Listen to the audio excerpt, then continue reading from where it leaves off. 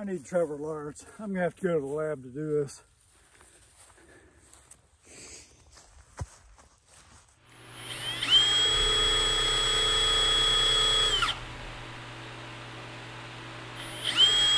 You can literally find thousands of articles, images, theories, etc. about the Magnus Effect on the internet.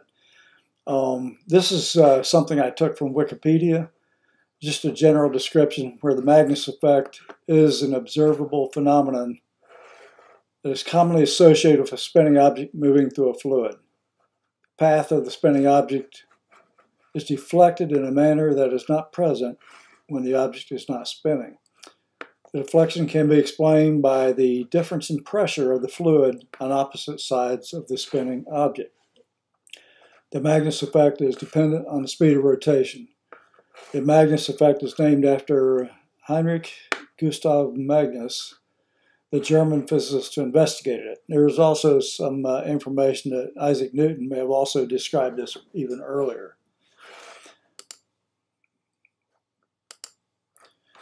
Now, the Magnus Effect is dependent on the speed of rotation, but it's also dependent on the speed of the spinning object, the speed the spinning object is moving through the fluid. Most of the time it's air. If it was spinning but stationary in the fluid, all sides of the object would be subject to this equal pressure. Putting spin on baseballs, tennis balls, ping pong balls, etc. can result in a curved trajectory depending on the direction of the spin relative to the movement through the air. Flettner rotor sails use the Magnus Effect to propel ships. There are two theories about the Magnus Effect you can find on the internet. Pressure difference on two sides of the spinning ball or cylinder through the air causes it to deflect from the high pressure side, where the ball is turning into the air and retarding it, towards the opposite side with lower pressure, where the surface of the ball is turning with the direction of air movement. Due to Bernoulli's theorem, basically fluid pressure decreases at points where the speed of the fluid increases. There's also a Newton's third law theory proposed. I believe, if my understanding is correct, it's air clinging to the side of the ball, moving with the direction of air, and the spinning ball pushes against the air, causing a force to be exerted on the ball toward that side.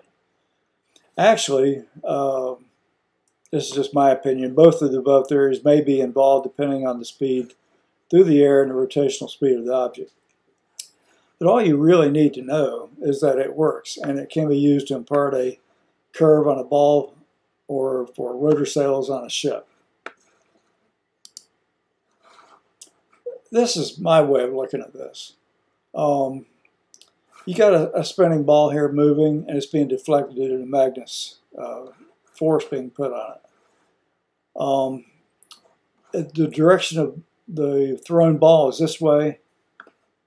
The Magnus force is that way. It's rotating, in this case, clockwise, looking at it.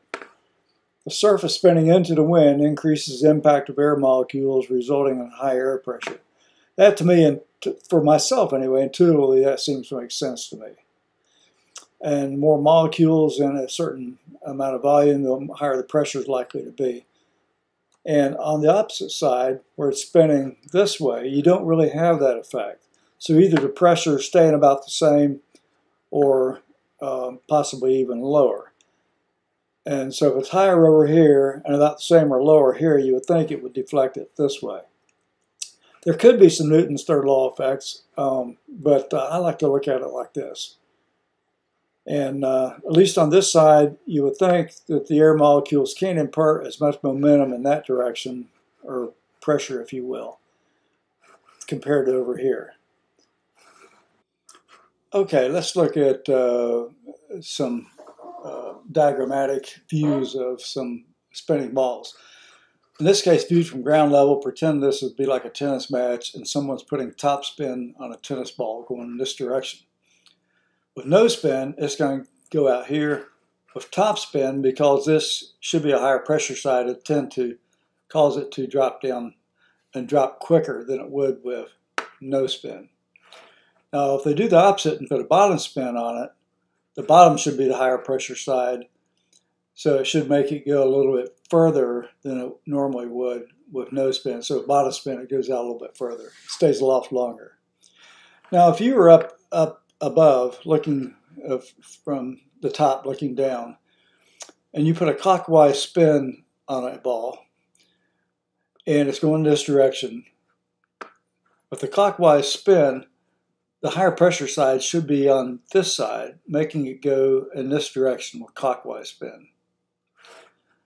With counterclockwise spin, the high pressure side should be on this side, going into the wind, and make it go in that curve to that direction. Now, no spin, if you could do that, basically straight ahead, not much curve one way or the other. So I hope this helps explain how this works. Most of the time we're talking about throwing curved balls and flattening rotors and so forth. But what if the axis of rotation of the spinning object is parallel to the direction of movement? In this case, surface spinning deflects air molecules such that they cannot impact the surface as easily, resulting in lower air pressure. But in this case, all sides of the spinning object interact exactly the same, so there will not be any net Magnus effect. And with all these spinning balls and cylinders, you do have a boundary layer of air clinging to the surface. But the pressure here should be the same on all sides. A good example of this would be a football thrown with a typical spin around the long axis and traveling, say, point first direction of the throw. So what we're going to do now is we're going to go into the shop and do a few experiments and just demonstrate these things. Okay, I'm going to use this old art canvas here. You'll notice if I pull it away from this balloon, just an air-filled balloon, it causes the balloon to move with it. Now, most of us would expect to see that, but it's not due to suction, because there aren't any strings or anything attached to the balloon. We're simply removing some of the air on that side, so the air pressure on the other side tends to push it that way. And so now if you can push the air into it and cause increased pressure, and it moves with it. So just remember, there isn't any real suction. It's just a balance of air pressure one side or the other.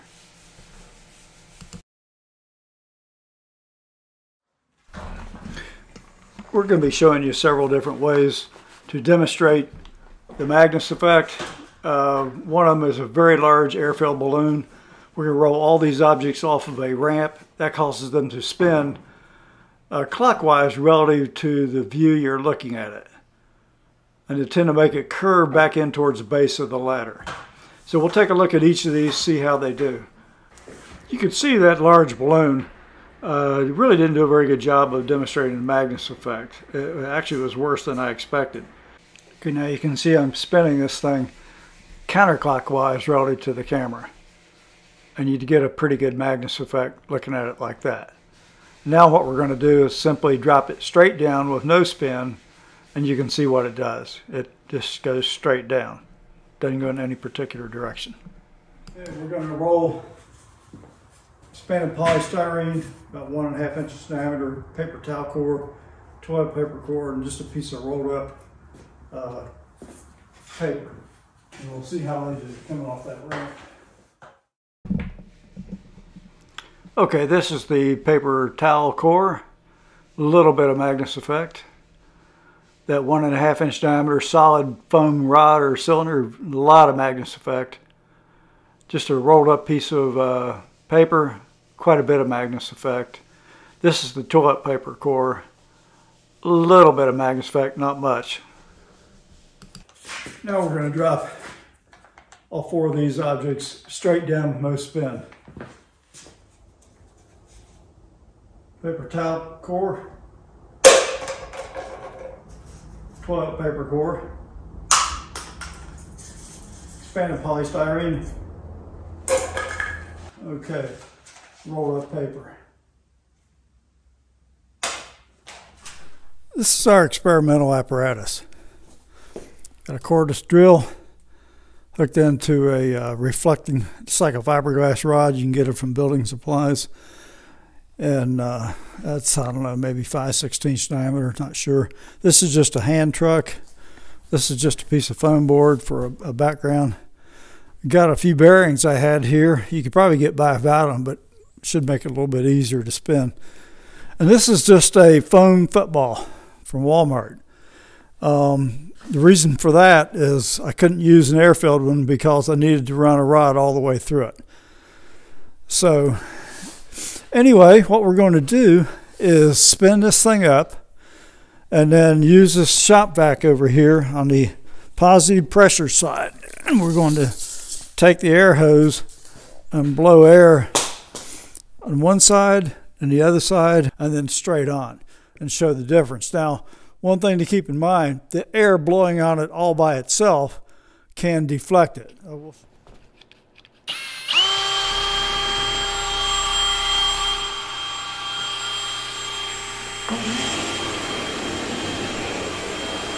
Okay, we're spinning, should be spinning clockwise.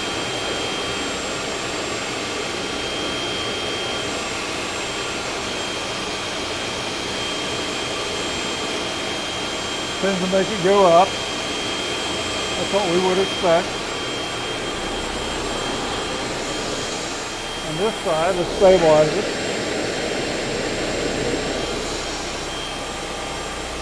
Let you go down. That's what we would expect.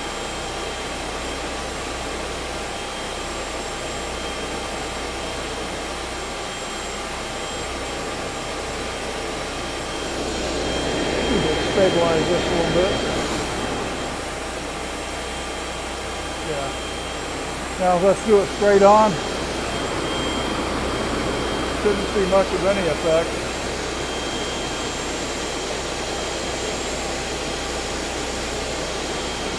And any effect is minimal. There is going to be some angle of attack kind of effect, but it's not much. No Magnus Effect that I can see. And that's what I would have expected. Using the positive pressure side of a vacuum cleaner or an air compressor are problematic because they're a point source, air tends to diverge, it's very non-uniform.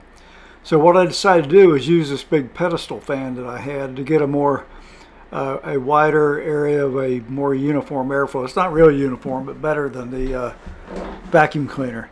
So we'll give that a try. All right, let's turn on the fan, then we'll turn on the drill to spin that football up. Since it's turning counterclockwise, the football should move up. And you can see that it does. It kind of bounces around, but it definitely goes up.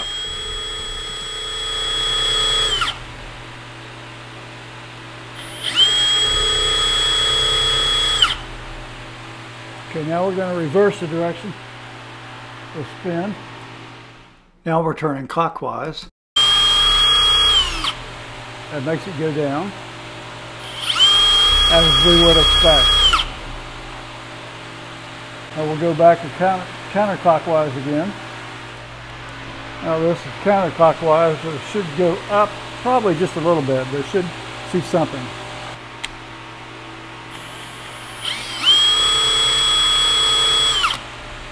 Yeah, it goes up. It blows in the wind, but it does go up. Okay, now what we're going to do is blow air directly into one end of that football. Now when we spin it, it really shouldn't do much of anything. There could be a slight aerodynamic effect like angle of attack, but we shouldn't see any Magnus effect due to the rotation. Spinning counterclockwise.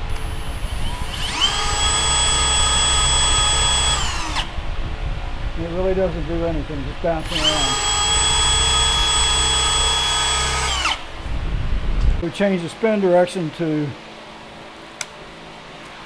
clockwise.